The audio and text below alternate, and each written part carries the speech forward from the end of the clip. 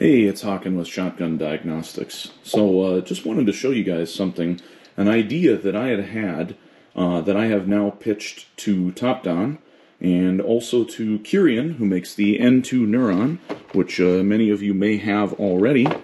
And I thought about something that might actually be a really good combination. So Topdon has the new TC003, which is a thermal camera on an Android platform, which is essentially like a large phone.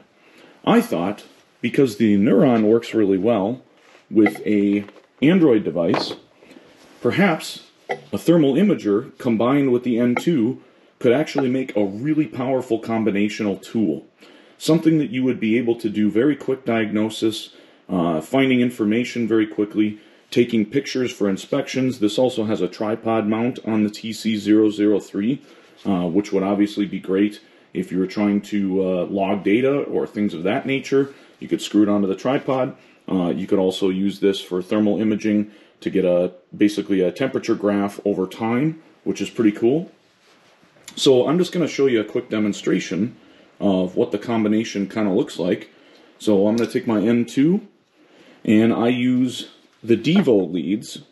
The Devo leads set seems to be the highest quality lead set I have run across. They seem to generate very little noise in the signal and create really high quality waveforms.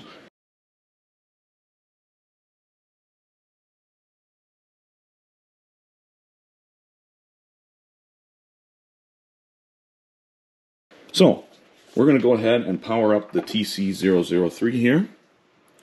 And it looks like our battery is a little low, but we still should be able to run the app pretty effectively. So we're going to go ahead. I'm going to take it here. I've installed the app on here. And we're going to sync the meter. Now you can turn the Curien app into a landscape format like this, and then you can use it on a screen that's horizontal instead of vertical like a telephone or a cell phone. So we're just going to hook everything up here and just do a couple of quick checks so that you can kind of see how well this works. Now, Topdon again is talking with Curien about making this a cooperative project so that you could get your N2 and your TC003 potentially together as a combined tool right from the factory. So anyhow, we're going to do something simple here. We're just going to hook up, get my clamps out here, and we're going to hook up to just the battery so you can see just a couple of quick things. Alright, so we're connecting up our clamps here, and we're going to go ahead and clamp on to battery positive. Whoops, if I can get the clamp to stay. There we go. And clamp on to battery negative. And got a nice stable signal there, 12.75 volts at the battery. Now, we're going to switch into thermal imaging mode. We're going to pretend like we have a battery draw. Now, if I go turn the key on engine off, it will actually power up some stuff on the car, which will simulate what a battery draw might look like, because of course we will have fuses active, and you can hear the throttle body going through its adaptations. So now, we should have some fuses and relays getting hot. So we're going to go ahead and take the TC003 and turn on thermal imaging. Make sure our camera's nice and clean here. It is. Look at that, we can already see a thermal image of the engine. Oh look, there's something kind of warm down there. Wonder what that could be, right? That is actually the clip that I had recently picked up, of all things. So the thermal imager is so sensitive it can literally still see the clip that I recently had in my hand. That's pretty crazy, right? So we're going to go over to the battery. You can see the battery is a little bit warmer than everything else. I'm going to go over to the fuse block and we'll overlay this image on the video here when we're done.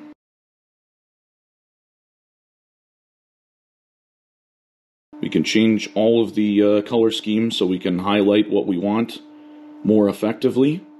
Now this is the fuse block here that you're seeing. A little bit hard to pick up on the camera there directly, but you can see we have a lot of different settings we can play around with here. Now I like to use, personally, the red hot scheme is pretty good.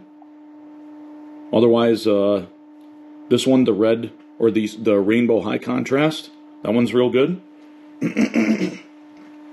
Now, as this vehicle starts to sit here just a little bit longer, obviously the temperature is going to rise on the fuses and the relays, so we're going to get a little bit better contrast. So we'll give it a second here. So I'm going to relaunch the thermal app here.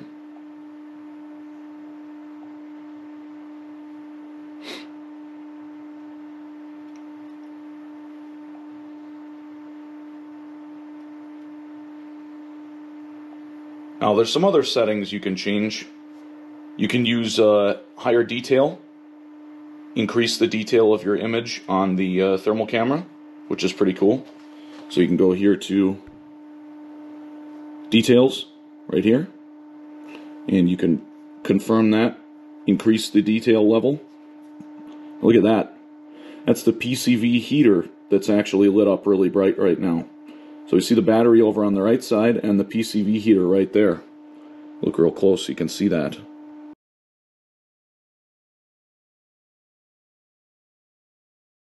So the thermal imager combined with the N2 is a really cool combo that I think is going to make a great product. I'd like to hear what your thoughts are. Is this a tool that you would find a lot of value in? Again, for me, I think this is a tool that could have a ton of value in the field. It could do a lot of great things with this. But I'd like to hear what you think, and find out, is this something that you would use on a regular basis if you had access to the N2 in addition to a thermal imager all in one device for quick electrical analysis, draw tests, things of that nature. Again, I think there's a lot of value in this, and I think it could be a great product, but I'd love to hear what your thoughts are. So let me know.